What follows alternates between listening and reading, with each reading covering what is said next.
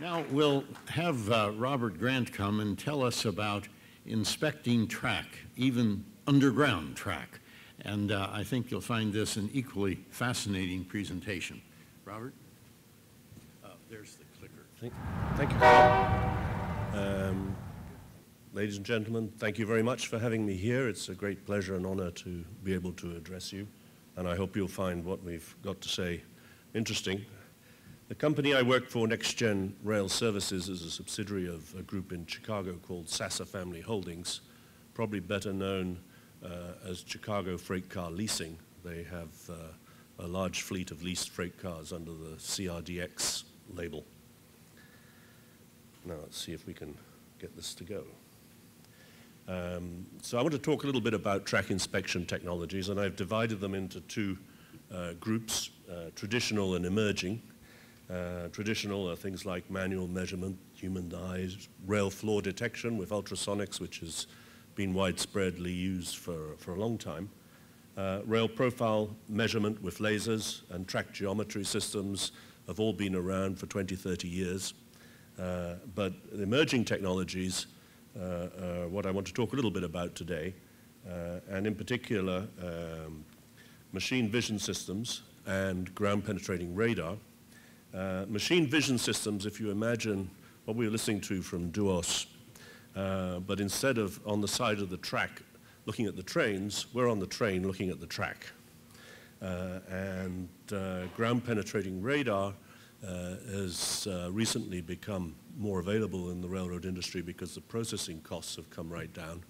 And that enables us to look into the track bed, as I'll show.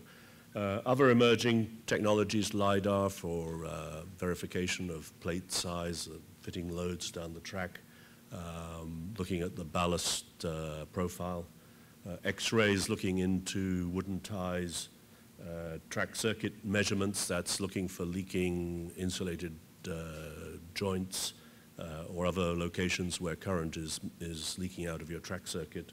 And signaling and radio communications have become more important, as in Europe with VRTMS and GSMR, and the equivalent in the US, which is the PTC, which has a lot of radio communications that also need to be monitored and checked that they're working correctly.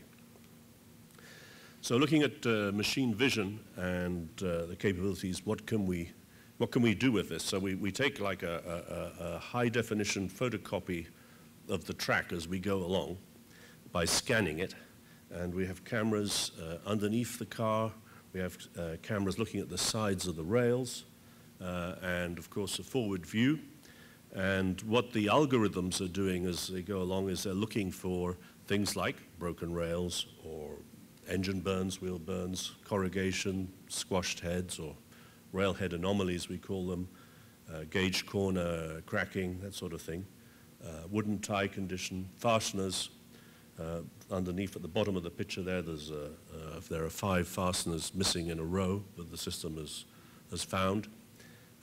Missing anchors, and particularly in joint bars, which of course are a more safety critical component, where bolts are missing, as you can see on the picture there, or they often crack and break, and there's an example there. And all these defects are found by the machine. They're presented to the operator. He then verifies them, dispatches the images with location information so they can be immediately attended to.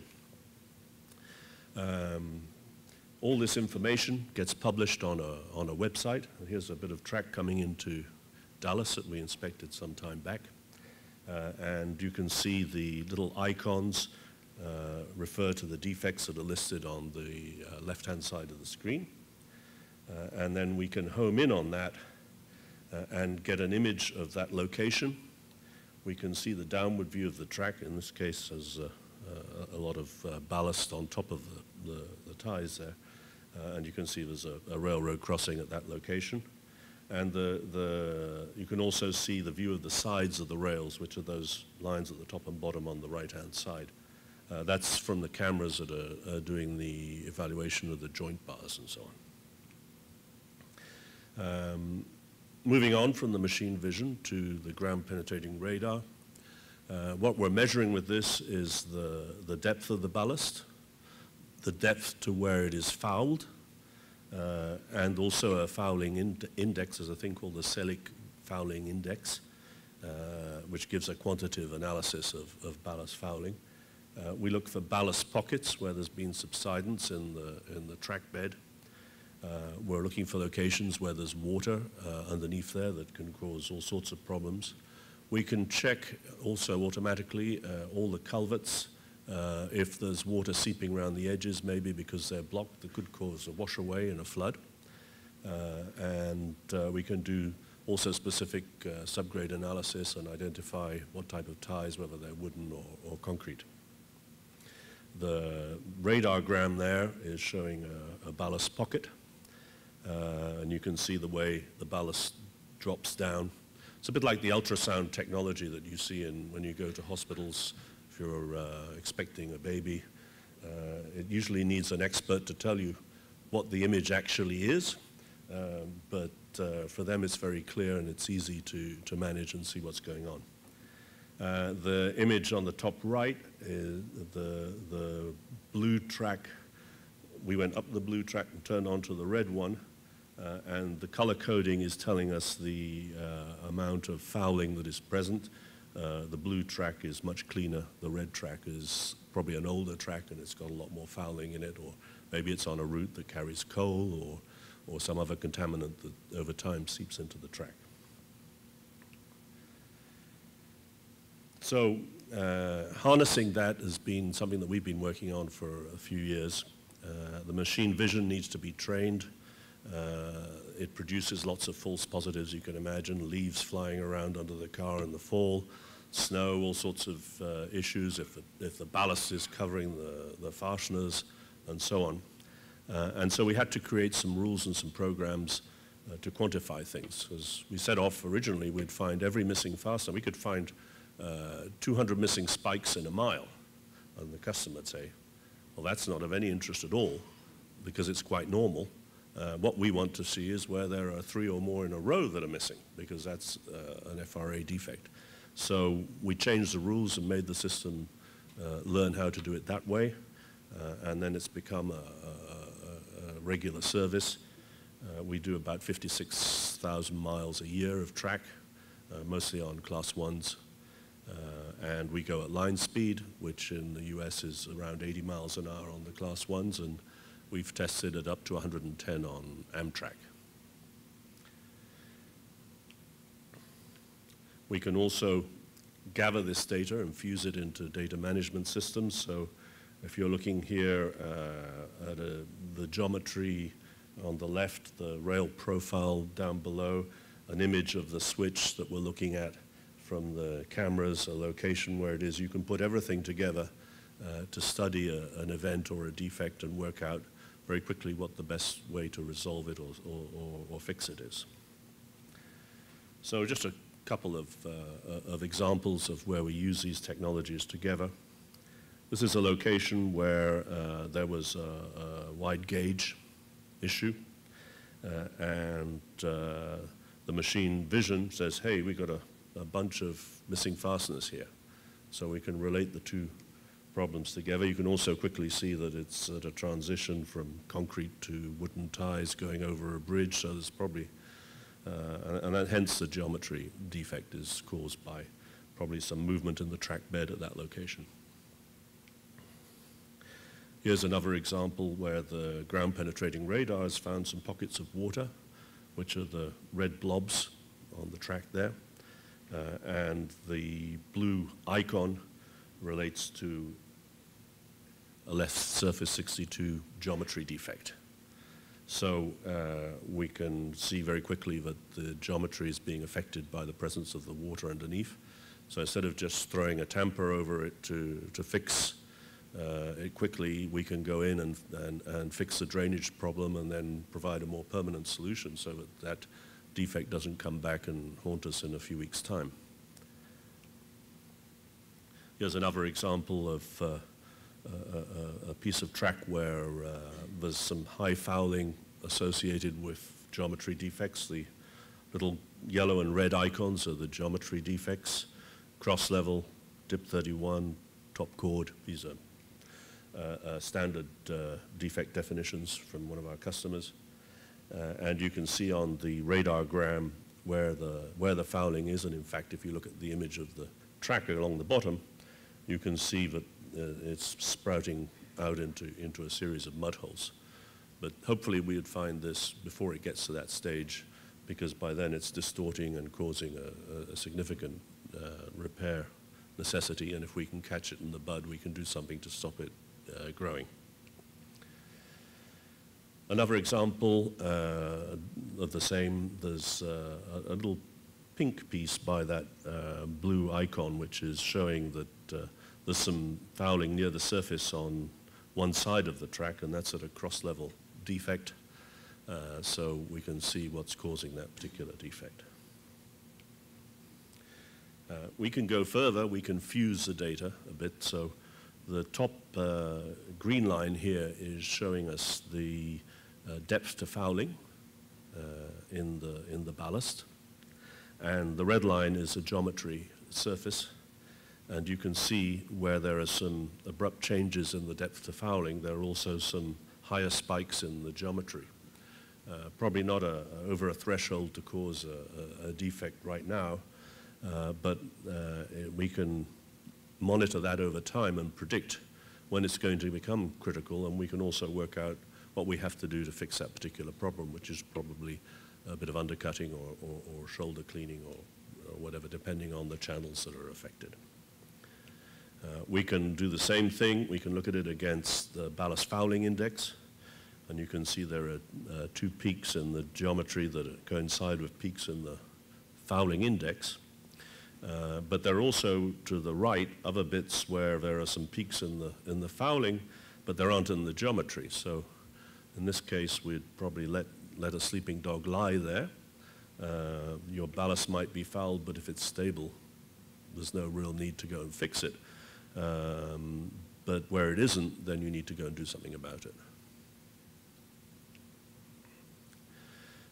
Culverts, I mentioned earlier, is another interesting area coming out of this technology.